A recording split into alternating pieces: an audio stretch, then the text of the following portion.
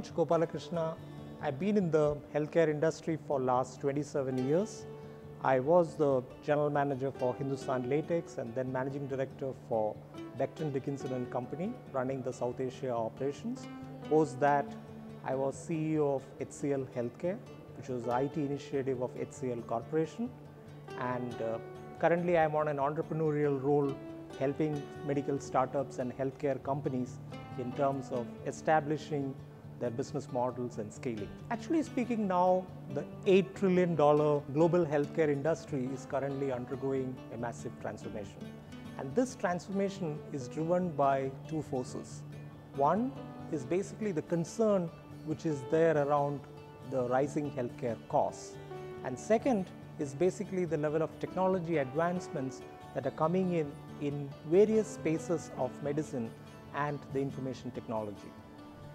And if you really look at the way this transformation is playing around across the different countries in the world, you see one aspect of transition happening from the fee-for-service model of healthcare delivery to the pay-for-performance healthcare model, which is more outcome-driven and which also in the long run potentially reduces the costs while improving the quality of delivery and improving patient outcomes.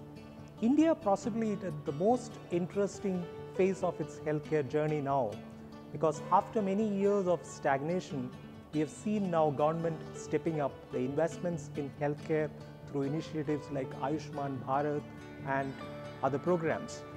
And on the other side, you can see that the middle class population, which has rising income, is also buying health insurance, so that the whole healthcare delivery dynamics is actually undergoing a transformative change in India.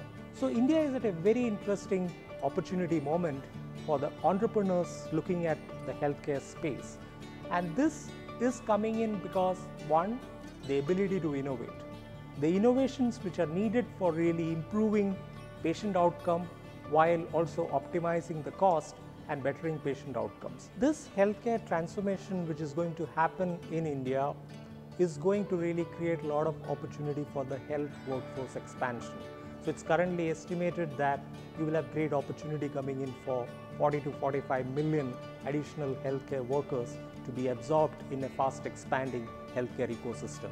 So it's great that now there are many platforms coming in to bring the healthcare innovators, the hospitals, care providers and various elements of the health workforce to really build the capability up so that we can really create a kind of a driving force for this transformation to happen. So as we really see this healthcare transformation, we need to see that the health workforce need to really come in shape to really enable this transformation to happen.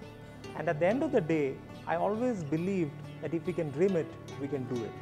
And it's important to really dream it right, plan it right, and execute it right. Thank you very much.